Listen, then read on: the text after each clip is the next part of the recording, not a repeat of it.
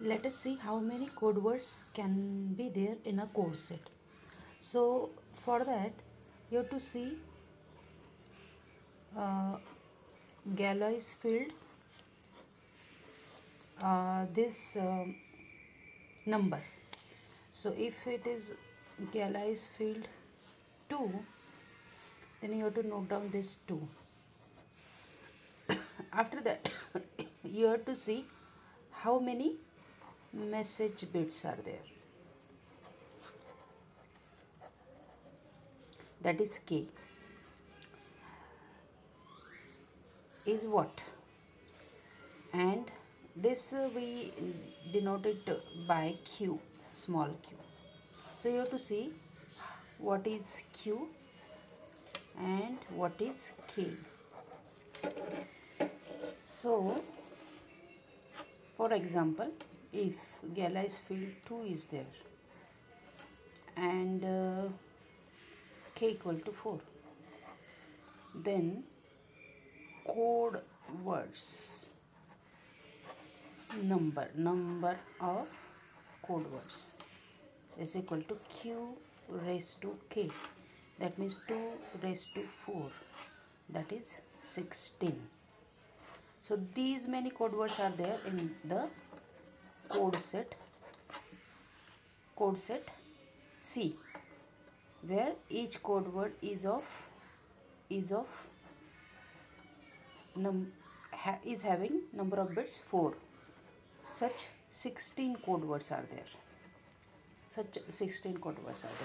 For example, in gallows field 3, okay, and q equal to here q equal to 3 and k equal to 2. That means number of message bits are 2, and q equal to 3.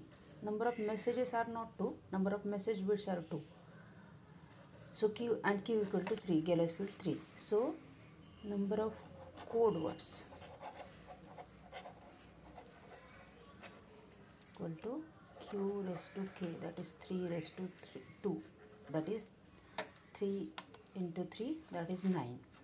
That means you get a code with a code set having 9 code words.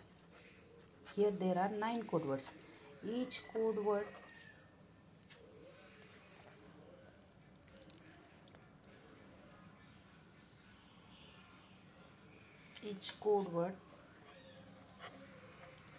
length bits equal to n.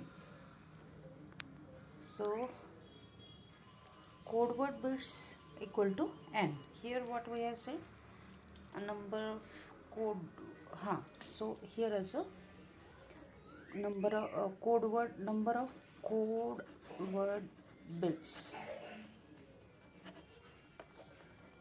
equal to n. That we are not concerned in this video. We are concerned with q and k only. Q and how many number of code words are there, how many bits are there, that is decided, how many bits in the code words are there, that is decided by n, that is n comma k. So what we have seen, gallows field, this number is called q, number of message bits is k, how many message bits are there, k. Then how many code words you will get, you will get the code words q raised to k. So if q equal to 2 and k equal to 4, then number of code words will be 16. How many bits are there in that code word is decided by n. Here also another example, field 2, q equal to 3, k equal to 2. Then in the code set there are 3 raised to 2, that is 9 code words. And number of bits in the code word is equal to n.